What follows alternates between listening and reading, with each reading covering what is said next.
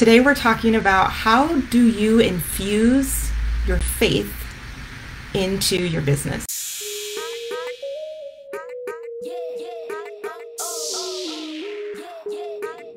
Hey. Hi, I'm recording Goddess CEO live right now. So today we're doing live recording.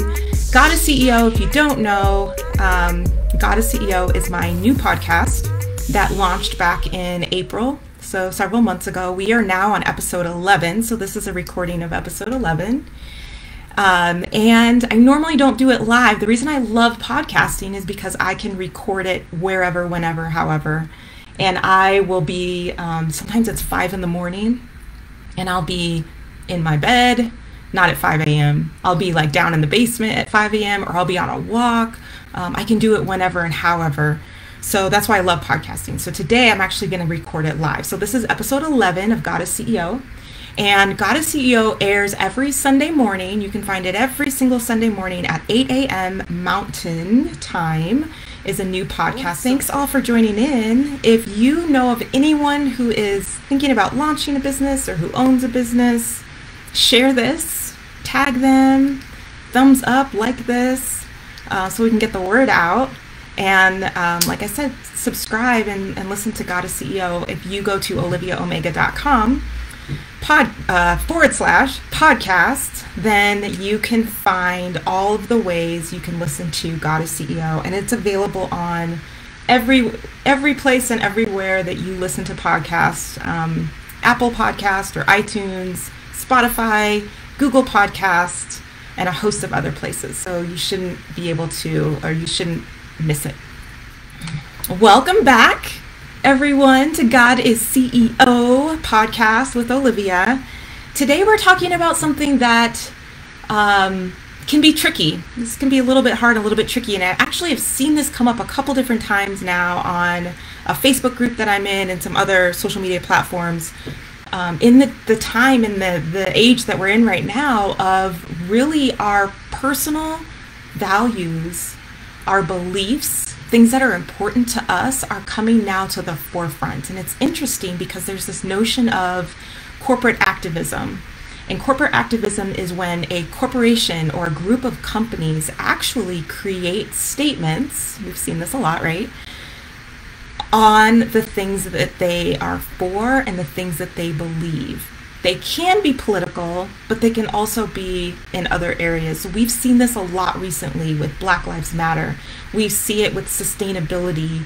We've seen it, corporate activism in the notion of gender equality, and the list kind of goes on. And so this brings up this question and the notion that as entrepreneurs, as business owners, we also have this opportunity, this new great opportunity to infuse what we believe. And this is this melding, right? The blending of business and beliefs. So today we're talking about how to infuse faith into our businesses. And I have 6 ways that we're going to be able to do this.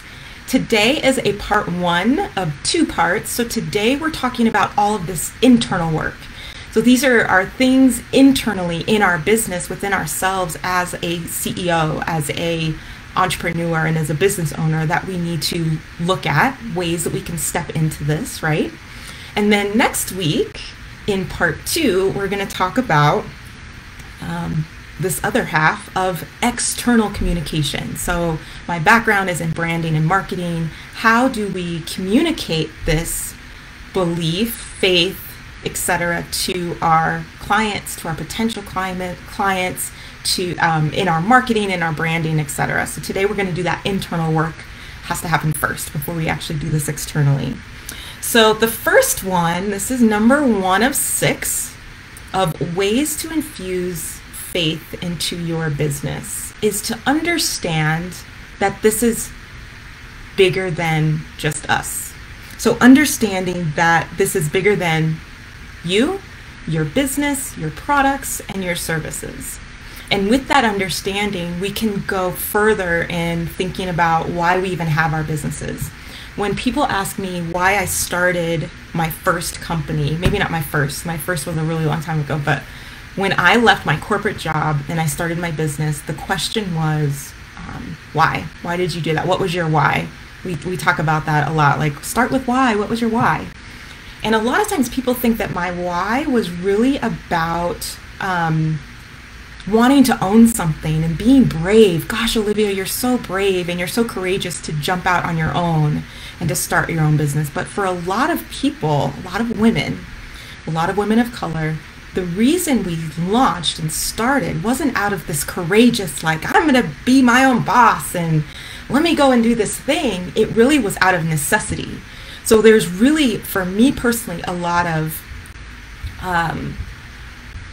failure and angst and frustration in my career that led me to leave the company that I worked for. So, and out of necessity, I had to make a living. I had to leave. I had to be healthier. I had to be happier. I was desperate to have a change in my life. I didn't want to make this change. I didn't want to leave corporate and I didn't want to start a company, but I had to. So thinking about that was my base natural reason for starting my company. But this step one about understanding that this is bigger than that goes beyond the product and the service that we offer. If you are a web designer, you are offering this amazing, beautiful gift of a website to business owners that need a website to grow your business. So you're offering that as a service, as a digital product, right? But at the end of the day, this is to challenge your thinking, at the end of the day, when we pass away, when we are done on this earth, at the end of the day, at the end of the workday, the question is, what have we really brought to the communities around us, to our clients, to society, to our families? What really is that bigger purpose of having a business and operating in commerce? It doesn't matter if you are an illustrator, if you are a business coach. At the end of the day, this is bigger than your tangible thing, right? And again, we're talking about ways to infuse faith into your business. The first way to do that is to understand this is bigger than what you provide. So for me personally, and this is going to be different for each and every one of us, when I think about brand strategy, brand coaching, marketing, I hope that at the end of the day, what I'm bringing my clients is joy and hope. And a hope in being entrepreneurs and being able to have that freedom and being encouraged. I hope that I can encourage them to live authentically. I hope that I can encourage them to live a life that they love. It goes beyond my brand strategy, right? I'm offering this a service. But beyond that, I am in people's lives, I know, and you are in people's lives. You are in your clients' lives and your customers' lives for a bigger reason beyond the thing that you are selling them. So starting there and understanding that this is that internal work will help us to infuse faith into our business. All right, so that was number one. And I'm going to have to switch screens a little bit here. I'm going to quickly read, because I always want, there's a lot of things that are good ideas where I'm like, oh, Olivia, that sounds pretty good. Like, that's good. But I always want to relate things back to the Bible and back to Scripture. Scripture and Bible has been given to us as a way and a means to live out this life that we are living here on earth, right? This is our instruction and our guide. So I always want to tie things back to that. So for this first step, understanding that this goes beyond, this is bigger than your product or your service. The scripture that I want to tie it to, and this scripture I really live off of. This is like the cornerstone, for lack of better words, of my personal brand of who I am. And that is Genesis 12, verse 1 through 3. And it says, I'm trying to read here, "Go from where you are to the land I will show you. I will make you into a great nation, and I will bless you, and I will make your name great." Make your name great. This is branding, right? Make your business known, increase brand awareness, make yourself an expert in something. I will make your name great, and you will be a blessing. and I will bless those who bless you, and all of the people on the earth will be blessed through you. Genesis 12, 1 through 3. And this is not blessed by my web development skills. This is not necessarily blessed by, Olivia giving brand strategy. But beyond that, this is blessed because I want to encourage and provide hope and love and encouragement to those people that I am working with as clients. All right, so that's number one. Number two of the ways you can infuse faith into your business is to schedule frequent and regular meetings with your CEO. So the whole premises of this podcast, God is CEO, is that the CEO of our businesses is not really us, though some of us like to wear that title and like to, have that on our business cards and in our email signatures, etc., that we're the CEO of our business. The premises of this podcast is to really shift that position. I'm going to take myself out of the CEO spot. I'm going to put myself in the in the passenger seat, and I'm going to put God in the driver's seat of my business. So if I am scheduling regularly scheduled frequent meetings with my CEO, I'm able to pause and listen. We think about the job of a CEO in a big corporation is to guide the ship, right? They are the person who is guiding the path and the vision of the company. And they're the ones that ultimately make the call at the end of the day. They're also the ones that see that bigger picture of what's happening in the industry, in society, all of these factors with the stock market, etc. They've got that big picture hat on, so that then they can direct everyone else in the company, the C-suite, the leadership, the VPs, etc., on how to navigate properly. So as we are having these meetings, and some people, I know a woman who literally gets up at 5 a.m. and goes on a walk, weather permitting. And during that walk, that is her meeting with her CEO. So that is her time to get quiet, to get still, to pray, to seek guidance from God as the CEO of your business. How should I move? What should I say? What for this year are my big goals? How should I, launch this product? How should I move forward with this project, etc.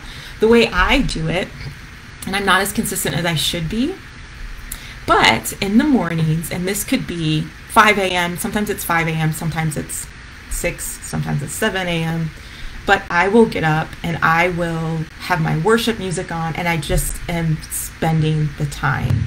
And then I take out a journal and I write down all of those downloads that God gives me in that moment.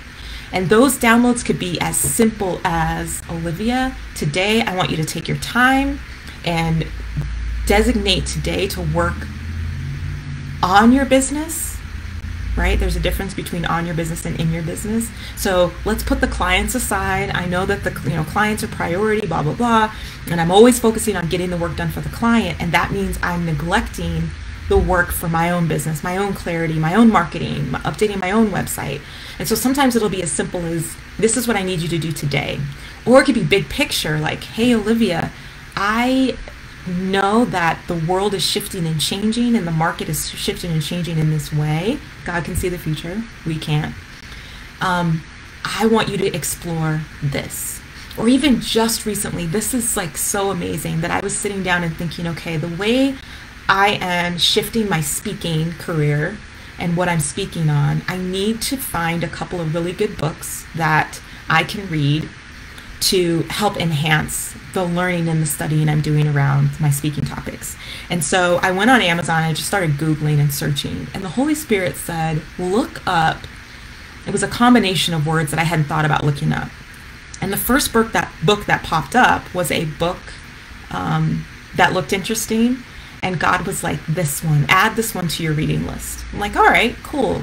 Come to find out, literally found out that a couple days later that the person who wrote the book is local here in Colorado and is a professor at my alma mater which I speak at, and I've been wanting to do more speaking. So I reached out to this person on on LinkedIn, and now I'm starting this conversation with this person. It's so cool, but again, that was a quick download that I wouldn't have gotten working in my own Olivia mind and my own limited capabilities. So having those regularly scheduled, frequent meetings with our CEO, pausing, being still, praying, but also taking those downloads. God, what do you have for me? And what do you want to say? How do you want to direct me right now? And then writing those down.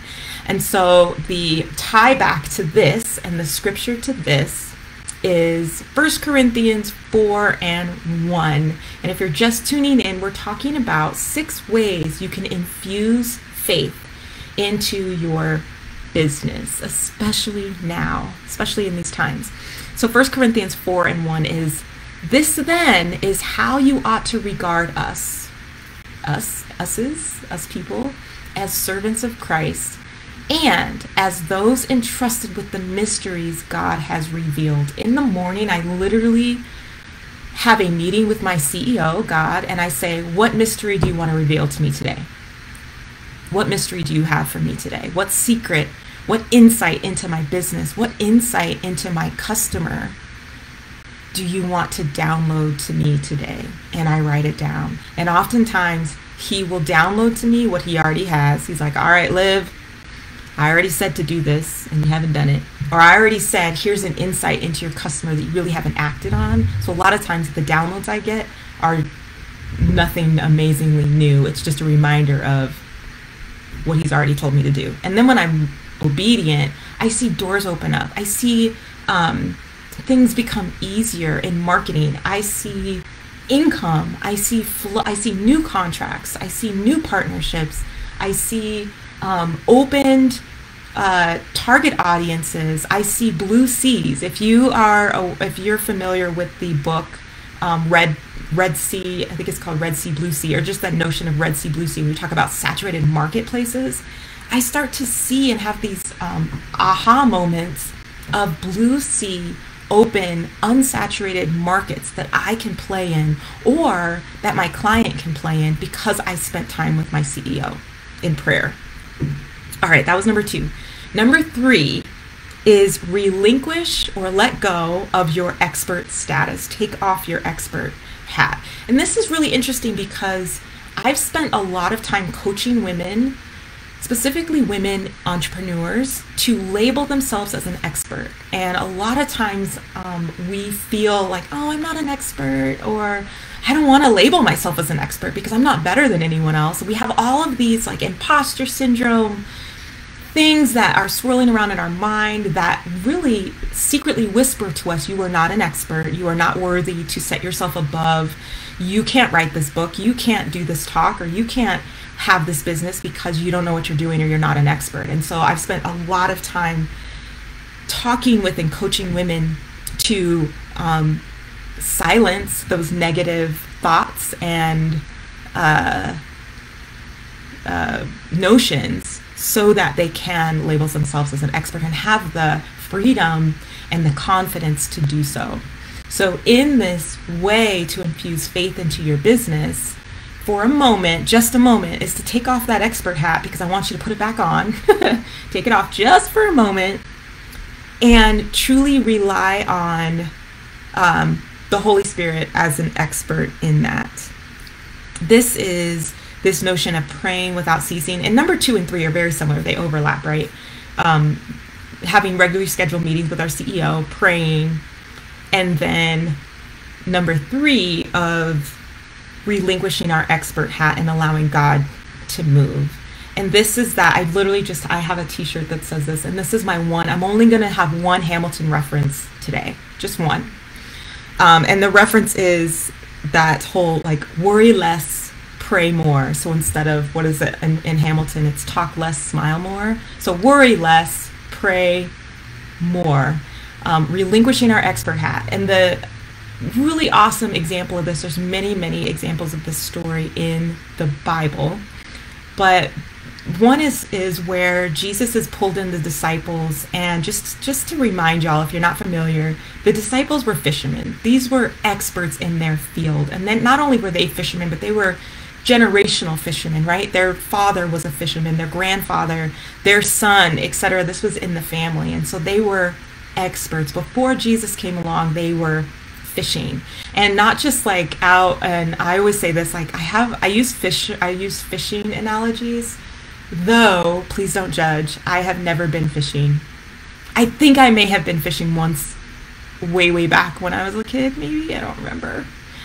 But let's just say I've never been fishing, though I love this analogy. So these men were experts. They've been doing this for years, and it's been in their family for generation on how to fish, where to fish, what bait to use, what nets to use, on and on and on, right? Well, in this specific parable, in this story, we're looking in John 21, and in that around John 21. They are the disciples. This is Thomas and them, Nathaniel and them. This is, all of these guys. This is Simon Peter. All of these guys who are experts are fishing, and they aren't finding anything. And they're not just going out and spending an hour or two. They're literally spending the entire day, and even overnight, all night long, into the next morning fishing, and they were finding nothing. And this is, their livelihood is based on this. For us as entrepreneurs, our livelihood is based on our marketing, our branding, our sales capabilities, bringing in new contracts, new clients, selling more product. Is tied to our livelihood. For those of you with employees, it's tied to being able to pay your employees so they can put food on their table. It's also our livelihood so we could put food on our table. So it's a big deal. So when they're fishing all day and all night, and multiple days of this with not a single fish, not even one, something is wrong. And in our natural minds, a lot of times we'll go into our natural minds about how our business is working and the way it should work. If you know, and this goes back to my land of marketing and branding, if I know marketing and sales is a numbers game, and if I know that if I do a Facebook ad and I am paying to get 3,000 impressions on that ad, I know that my conversion rate is usually about 5%, which is pretty good. And so I know that at least 5% of those 3,000 people who saw that ad are going to sign up for my download, my checklist, my, X, Y, and Z. And of those people who download my freebie, I know that another small percentage of them are going to convert and purchase my book, my consulting package, whatever I have. We know our numbers, and if you don't know your numbers, you should learn your numbers. So from a natural standpoint, because I'm the expert, right? I have this expert hat on of marketing, and I know my business, I know my conversion rates, something is not right. And anytime in the natural things don't make sense and they don't add up, I personally, from experience, know that I need to think spiritually. It's like, all right, let's not think naturally anymore, let's think spiritually, because God, I don't know what the heck's happening. I don't know what's going on. And this has been the case with clients too, where I'm like, I'm doing everything as an expert I know to do to help my client get more sales, to help my client build their list, to help them put food on the table. And if something isn't clicking and not working and it doesn't make sense because I've done everything in the natural, I immediately go to spiritual. And sometimes my clients don't even know that. My clients may not be spiritual. They might not know that I am praying for them, but I shift to worry less, pray more in those situations, and understanding what do I need to do from a spiritual level. So going back to the fishermen, they've been fishing, they're not finding anything, nothing's coming up, not a single fish. And Jesus came in and said, let's do something totally different. Now, Jesus was not a fisherman. Jesus was a carpenter. And so they're like, okay, you are the Son of God, yes, awesome. But we know what we're doing. We've been doing this for generations. We've been doing this for decades. And he said, and I'm just going to read it real fast. This is in John 21, verse 6. He said, throw your net on the right side of the boat. They were fishing on the left side of the boat. because they're experts. Jesus said, throw your net on the right side of the boat and you will find some fish. Here's the key. They did what he said. They did. They were unable to haul the net because of the large numbers of fish. When they obeyed and they tried something new and they weren't looking at the natural, but shifting to the spiritual, relinquishing their expert hat, taking that off for a moment. Let's do what God says. Let's do what's being imparted into us. They put the nets on the right side and they literally could not pull the nets up because they were overflowing with fish. So I want to encourage you, this is number 3 of ways you can infuse faith into your business, is to take off your expert hat every once in a while, to truly worry less, pray more, listen to God, and be obedient. It's so funny that these steps are so simple. They're so simple, and yet they're the hardest things for us to actually do. Myself included, for sure. So that was number 3. Number 4, this is the last step in infusing faith into your business. That's internal. So this internal work that we do internally. Again, next week we're going to talk about part 2, which will be the external. This is communication, branding, marketing side of this. So the last one, number 4, is honor God in all that you do. And sometimes we think, oh yeah, that's simple, but it can be hard to do, because now we're talking about integrity in our business, being honest and truthful to our customers. We're going to talk about marketing next week and being honest and having integrity in marketing, which is a whole another layer. But until internally, in the internal work, until we can be honest and have integrity in our own actions and self, then we can't do that externally with marketing. Thinking about being good stewards of our money as entrepreneurs, paying our taxes as entrepreneurs. And this gets hard. I'm always open and vulnerable. So if you have any questions, or you're like, Olivia, how did you deal with, please reach out to me. I am an open book, and I will be open and honest and vulnerable here, in that in the past, years ago, not making enough money to pay taxes. And then when you tip that scale, right? Now you're in a place where you're not just bringing in this isn't just a side hustle and you're bringing in $1,000 a year or whatever. Now you need to pay taxes. I will be honest with you, way back in the day, I wasn't making enough money to pay taxes. And so in my mind, this is as a single parent, just, fresh out of divorce, working for myself, trying to make ends meet. I could either pay taxes off the top, which is what we should do, or I could have enough money to feed my kids. And I know if I pay taxes off the top, I won't be able to pay my rent and I won't be able to put food on the table. And so I didn't, y'all, for a couple years. And it bit me in the butt because I had to go pay back taxes.